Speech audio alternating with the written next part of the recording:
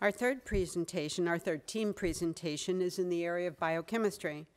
Andrew Jin and Stephen Wang come from California. They're both students at the Harker School in San Jose. Their mentor is Dr. Dobrin Dragonov, a postdoctoral research fellow at the City of Hope, a cancer research hospital in Southern California. Stephen and Andrew.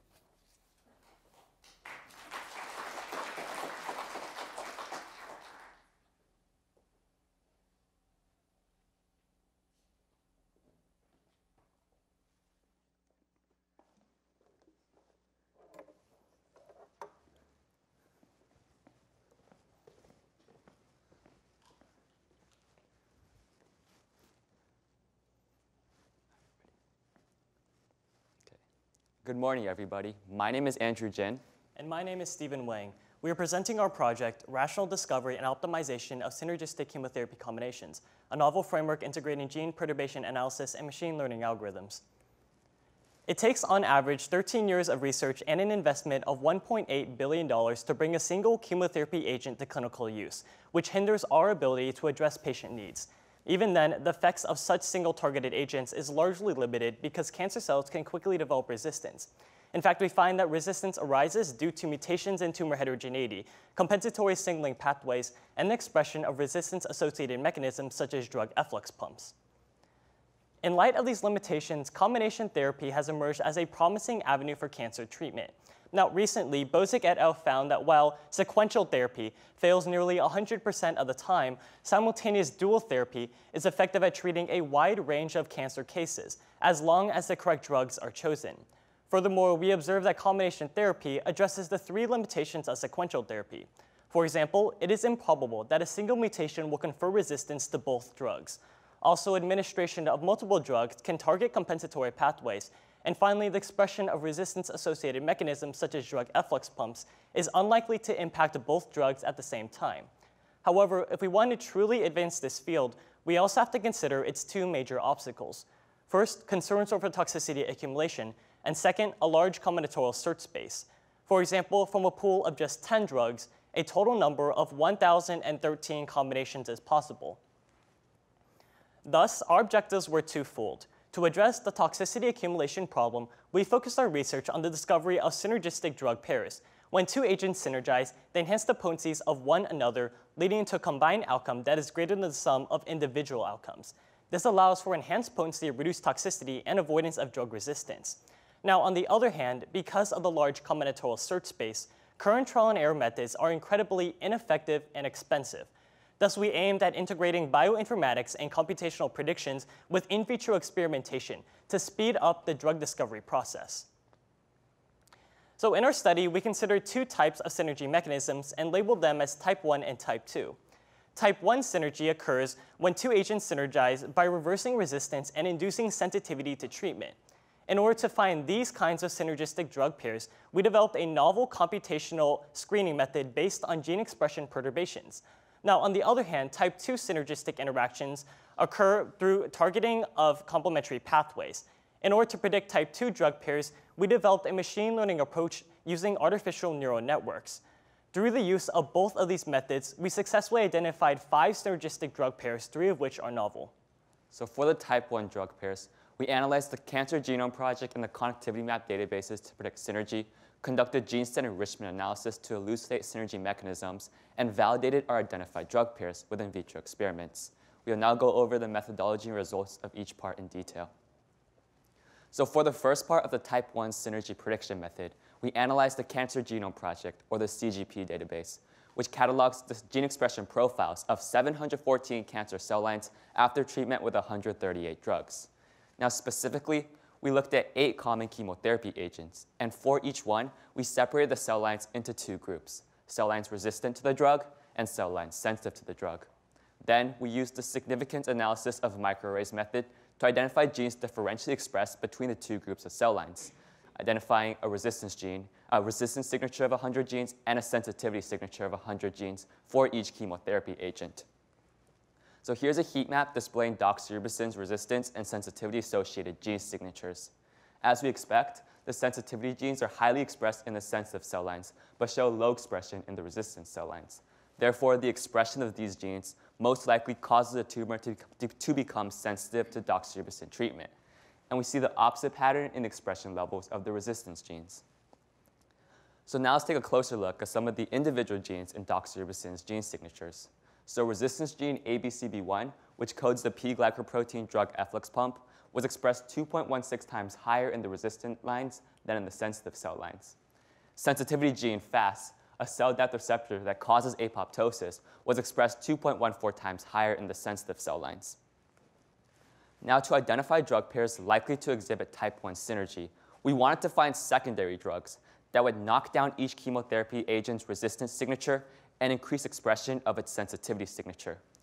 And the connectivity map was perfect for this purpose, since it contains the gene expression perturbation profiles of 1,309 drugs of small molecules. So by computationally screening this rich database for drugs that achieve our desired perturbation effects, we're able to rank the top few secondary drugs predicted to synergize with each primary chemotherapy agent. And we decided to test these 4 synergistic drug pairs that we predicted in vitro. To gain a better understanding of the biological networks underlying the potential synergy in our predicted type 1 drug pairs, we then conducted gene set enrichment analysis on the resistance and sensitivity signature of the chemotherapy agents. So shown here is doxorubicin's resistance and sensitivity signatures. And in the sensitivity signature, we saw that the gene set of apoptosis was the most highly enriched. Because doxorubicin acts through DNA damage, it makes sense that the upregulation of apoptosis-inducing genes such as FAS, TP53, and Casp3 would sensitize cells to treatment. Furthermore, in the resistance signature of doxorubicin, we found that the plasma membrane and drug metabolism gene set showed high enrichment. Now, this may explain the potential synergy between doxorubicin and naringenin, as naringenin has been shown to have an inhibitory effect on the P-glycoprotein and a variety of other multi-drug resistant proteins. So after identifying our predicted type 1 drug pairs, we then wanted to experimentally validate them through biological assays. So we ran a series of LDH cell viability assays through serial dilutions of drugs both alone and in combination on MCF7 human and mouse 41.2 breast cancer cell lines. Now, in order to actually determine synergy, we used the combination index or CI method, which quantifies the magnitude of synergy with a single number. So a CI value less than 1 indicates synergy, equal to 1 an additive effect, and greater than 1 antagonism. So from that, we can see that through the table that all 4 of our drug combinations exhibited synergy in at least 1 breast cancer cell line. And specifically in the MCF7 cells, we saw that the combination of doxorubicin and naringenin yielded the greatest synergistic effect for a CI value of 0.25. In the 41.2 cells, we saw that the combination of doxorubicin and adifinin yielded the greatest synergy for a CI value of 0.12. For the combinations that exhibited significant synergy for a CI value of less than 0.7, we observed especially high anti-tumor effects. So for example, because adifinin on its own was not effective at killing the cancer cells, but when administered simultaneously with doxorubicin, it almost doubled the inhibitory effect of doxorubicin on its own from 40% to 79%. Next, we also wanted to investigate the toxicity reduction potential of our synergistic drug pairs. So we conducted isoblogram analysis and derived phase shift dose response curves from this data. So shown here, a upwards boost represents an increase in efficacy, while a shift to the left represents a decrease in toxicity. And as shown, the combination of doxorubicin and adifinin in the 41.2 cells yielded the greatest reduction of toxicity potential, as it can reduce the concentration of doxorubicin by over 90%. And we saw similar results in our other predicted drug pairs. These charts show comparisons between our gene expression perturbation method and other synergy discovery methods. The best performing combinations from our study had exhibited greater synergy than those discovered by both trial and error studies and other computational methods. Finally, in an overall comparison, our method is an improvement over existing computational methods, as shown by the average CI value from all considered drug combinations. So now recall that we labeled a drug pair as type 2 if it synergizes by targeting complementary pathway mechanisms. For example, Apidanus citera binds synergized by inducing apoptosis via 2 major apoptotic cascades, FAS and caspases.